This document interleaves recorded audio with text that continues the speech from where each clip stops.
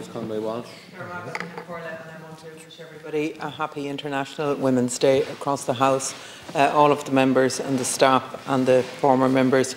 But on this International Women's Day, I know we all share in common the solidarity that we want to send to the hundreds of thousands of women and girls who are fleeing from Ukraine, and many of those who have stayed behind and are actively involved in resisting the Russian invasion. I want to offer my unwavering solidarity at this deeply distressing time. And I know that we all recognise the importance of sovereignty and the right to self-determination. And I hope that the compassion that is rightly shown across the EU for Ukraine is shown to the women throughout the world. I think it's something like 62 million people who are fleeing conflict right as we speak. Women who have been displaced as well.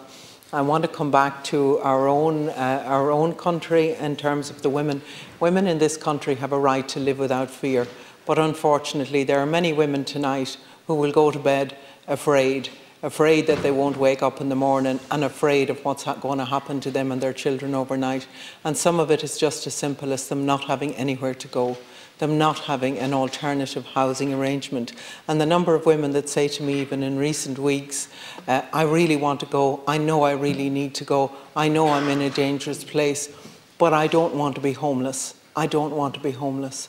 And that is the dilemma that women across this country are facing as we speak. And words are fine, but as my colleague Kathleen Funchion said, we must do something about it, and we must do it as a matter of urgency.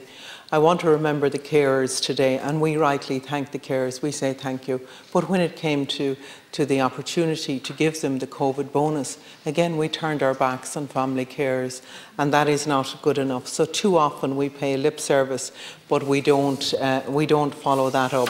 We know that family carers save us about 20 billion every year. For the work that they do by giving their time to care for a loved one. They keep hospital beds free for others, and they reduce the need for state-funded care facilities. They have really suffered during COVID. They haven't had any respite, and yet we turn our backs and we say that you can't have a COVID payment. We really all need to question ourselves in terms of the decisions that are made around the distribution of our wealth in this country. We are one of the wealthiest countries in the world. We need to show it and we need to share it.